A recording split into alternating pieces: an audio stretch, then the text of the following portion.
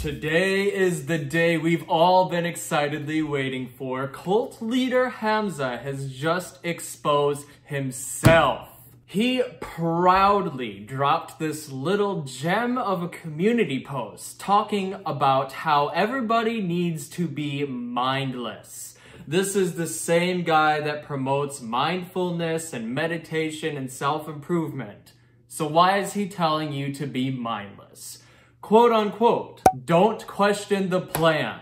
Find your role model and do whatever he says. Put mindless, blind faith in one single entity. And then when that entity disappears, find another one and do it all over again. Now he tries to cushion this by saying only to develop your critical thinking skills after you've finished being a Jeffrey. So if you've recently stopped being a Jeffrey, or you're still in the middle of the process of self-development, don't develop your critical thinking skills. Only listen to me. Only listen to me. So where does that leave us with this little expose? Well, if you came here thinking that I am a part of the army against Hamza, I'm sorry, Jeffrey. I've been a member of this cult since the very beginning, bro. I've been a member of this cult since that first I want to make a cult video dropped. Get clickbaited. Seriously though, let's discuss this community post a little bit more in depth, because there's 3 things that I personally have used my level 35 critical thinking skills to kind of dissect this little community post and see what it's all about. So I think that there's 3 main topics that he's trying to get across here.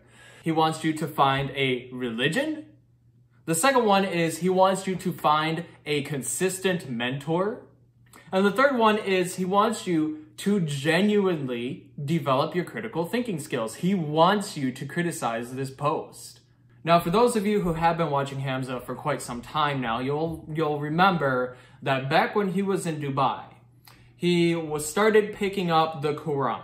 I don't know if that's how you actually pronounce it, but he started picking up the Quran, which is a religious book of the Islamic faith, I believe. I'm just going off memory.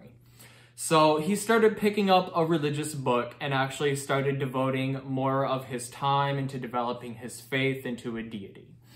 Now, this post could be a reference to that, where for the last 6 months or so, he's been developing his spiritual side to be able to be more connected with his inner self and a higher power that he wants to personally connect to.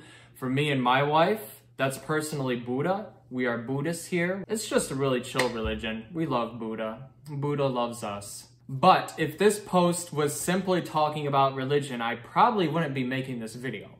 Because the real reason that I think that he made this post is, yes, he wants you to blindly follow him. But why is that? He always talks about mindfulness. Why does he want you to be mindless and follow him? That's ridiculous. Why? Why not?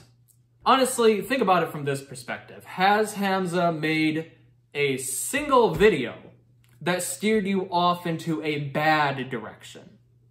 If he has, point it out to me in the comments. I'd love to actually find this out.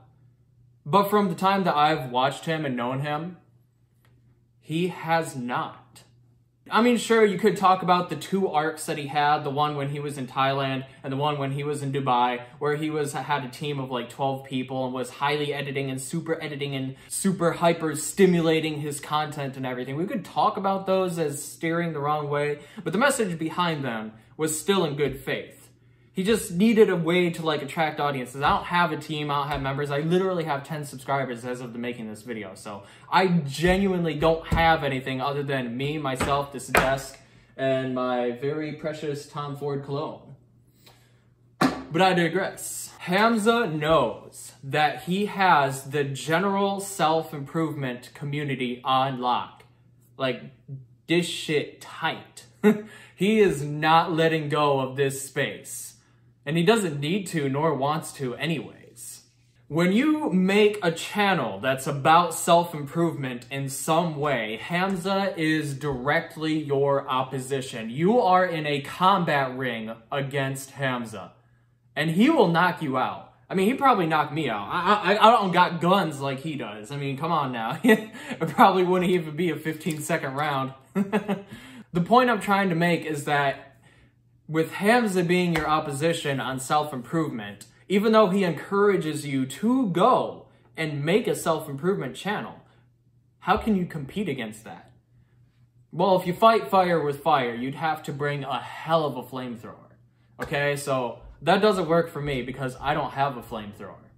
So instead, what I personally did is that I have this channel dedicated more to kind of like self-improvement for long-distance relationships, because how I met my wife, I could tell my kids that in the future actually, how I met your mother. How I met my wife was I went over to Vietnam. I was going on a trip to vacation in Vietnam just to slay. Honestly, I'm gonna be honest, just to slay. I was like 24 years old and down in the dumps and everything. So I went there just to slay. And real quick, just like a real quick summary, I went to go and grab something to eat. She was with a study group in university. It was her and 3 of her friends that were all studying English. And then my wife invited me down to help them study English because they could see I'm white. So obviously I know English, right? And I asked them an English question. So then I helped down study them, and then I got all of their phone numbers, but obviously I only kept hers because, I mean, she was the cutest, right? And I was planning something, but nothing ever actually came of that initially. But then before I left Vietnam, I did ask her to be my girlfriend and everything, and yada yada, history. Which isn't the point of this video. The point of this video and the point that I'm trying to make here is that the reason why Hamza wants you to develop critical thinking skills is because if you blindly follow him and you never improve, that's not what this post is about. This post is about blindly following him and his advice. This isn't about blindly following his channel. This isn't about blindly following him as a person. This is about blindly following his advice. If this man tells you to jump off a bridge, and not only does he tell you to jump off the bridge, but he jumps off the bridge first. He takes the first plunge. Are you going to be the one that also takes that plunge with him, or are you going to be scared and overthink it, and then you've lost out? Because what was below that bridge? A cool-ass little jelly river. You lost out. Tough shit. The third thing that Hamza... Oh, God, the sun. Okay. So the third thing that Hamza is challenging you to do is to actually criticize this post, which is what this whole video is a criticism of that post. I don't think that it's right that you blindly follow a person or a religion or, you know, put all of your faith in just one actor. That actor may have your best interest at heart, but here's where the big but comes in and where the critical thinking comes in. And this kind of critical thinking isn't overthinking. It's just taking a moment to think, is this in the best interest for me? If it is, go do it. If it's not, go find someone else that guides you in that specific area that you need guidance in. For example, if you need guidance and help in maintaining a relationship, because I didn't really have too much game. Like, I'm going to be honest, I didn't have too much game when it came to picking up females. But if you need assistance keeping a female, or if you need assistance developing online relationships, I could be your mentor. Little plug. Okay, but then, like, the other thing about it is that when you do develop your critical thinking skills, and you take a moment to think, is this the best course for me?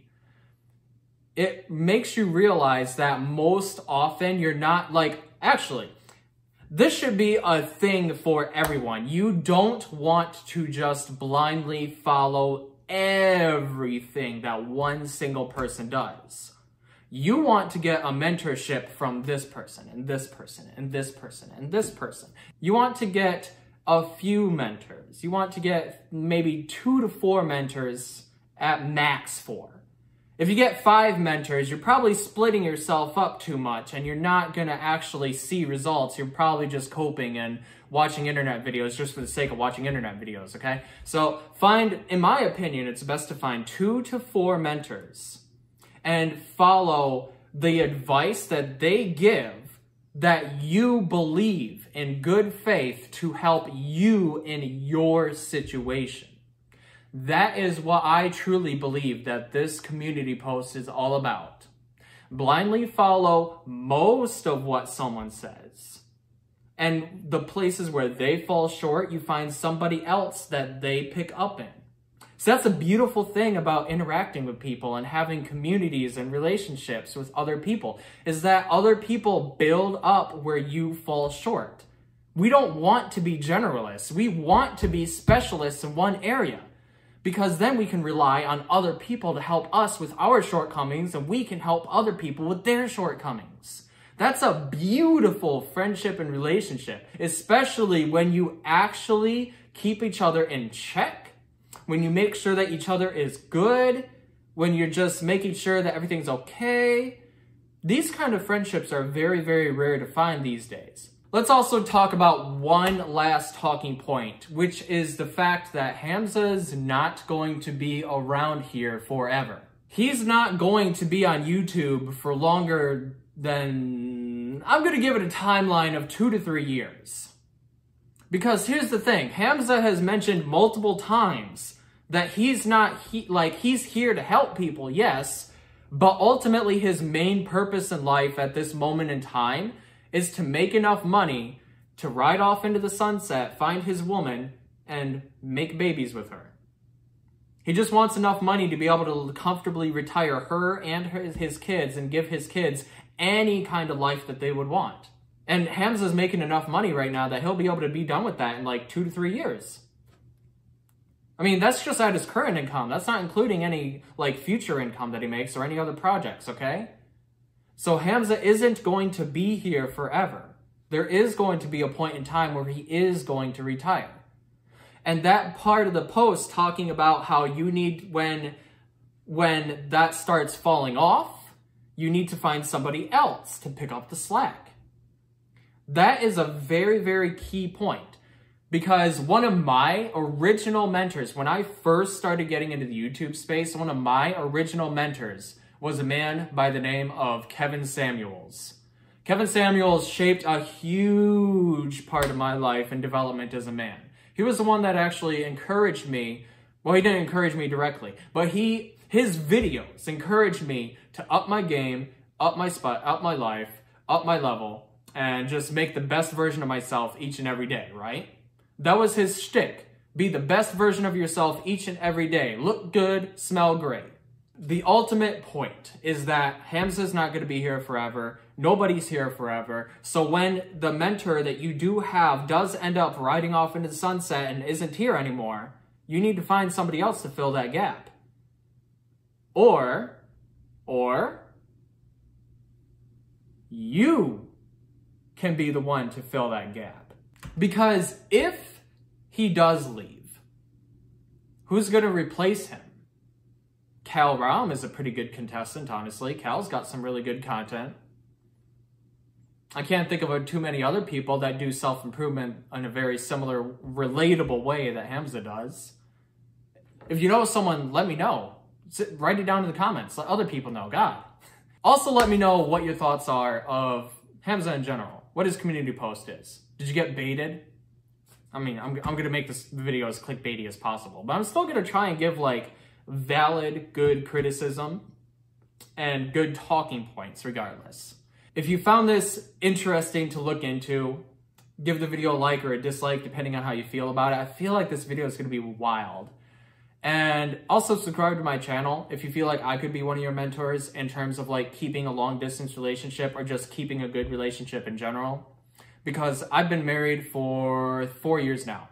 Well, 3 years, but next month is going to be our 4-year anniversary. So I've got a lot of experience when it comes to actually keeping a relationship. If you are interested in that, subscribe to my channel and share this video out. Maybe we can get Hamza's attention. Maybe I won't. Who knows? But I'm hopeful that it'll happen anyways. With all that being said, I hope you have a wonderful rest of your day. Remember to always look good, smell great, and be the best version of yourself each and every day. May the Godfather rest in peace. Take care, y'all.